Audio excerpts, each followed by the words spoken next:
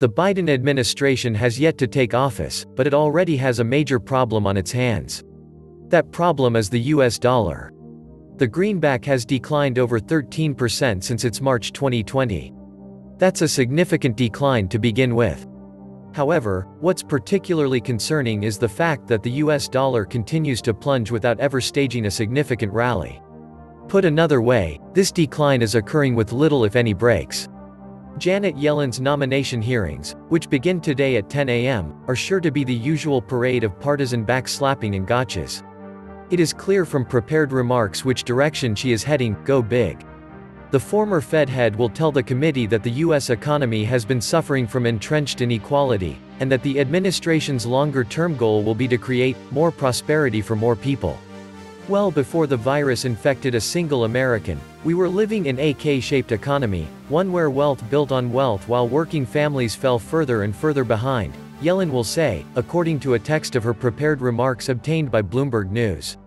This is especially true for people of color. Which, irony of ironies, has been dramatically worsened by the very organization that she herself ran. The Fed is the #1 source for wealth inequality. Ultra-low rates encourages debt, and those who are not their own banks swallow the bait and take on huge debt, whereas the wealthy pay as they go or use debt wisely.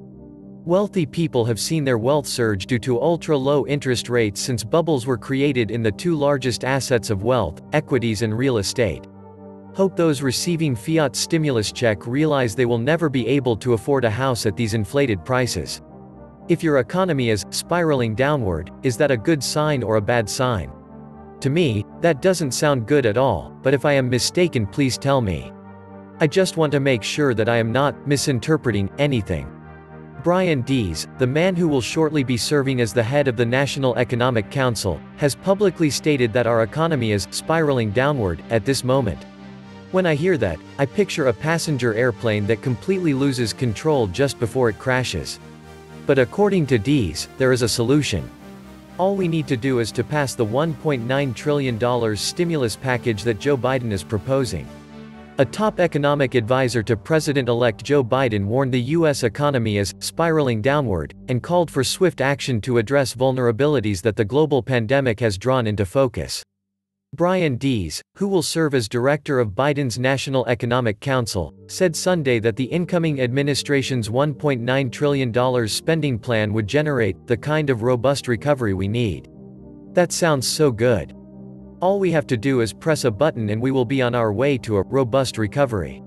But what about all of the trillions of dollars that we already spent on all of the previous stimulus packages? If they didn't fix the economy, why will this one do it? Perhaps they weren't big enough, and so why don't we make this next $19 trillion instead of just $1.9 trillion? If printing, borrowing and spending $1.9 trillion is good, surely $19 trillion would be so much better. Of course I am being facetious. The truth is that over the past year we have literally been committing national financial suicide. Just look at what our leaders have done to our money supply. We used to talk about hyperinflation in the United States in theoretical terms, but this is not a theoretical exercise any longer. I cannot even begin to express how horrifying this is, and now our politicians in Washington plan to add another $1.9 trillion to the fire. As a part of his stimulus package, Joe Biden also wants the federal minimum wage to be raised to $15 an hour. It also calls for a $15 federal minimum wage, from $7.25, higher taxes and more regulations. Those initiatives have already alienated some Republicans and drawn criticism that the proposals are far removed from an emergency effort to shake off the pandemic-related slowdown. But at the rate we are inflating our currency, that certainly won't be a livable wage for long. So I have an idea. Let's make the minimum wage $150 an hour. Surely that is a proposal that our socialist friends can really get behind. And when I use the term socialist, I am referring to most of the politicians in Washington. If we force all of the greedy, small businesses in America to pay their employees $150 an hour, then all of those workers will finally be able to live the lifestyles that they have always dreamed of living.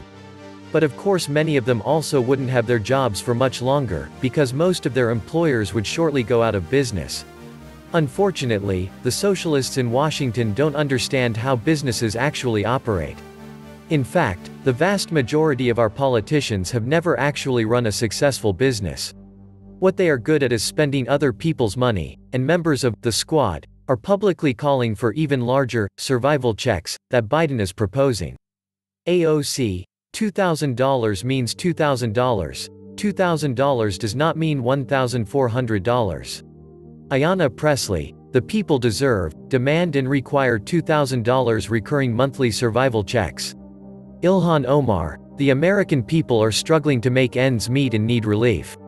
We must immediately pass $2,000 survival checks. Rashida Tlaib, $1,400 less than $2,000. Math teachers know this. That $600 is already in the clutches of landlords and bill collectors.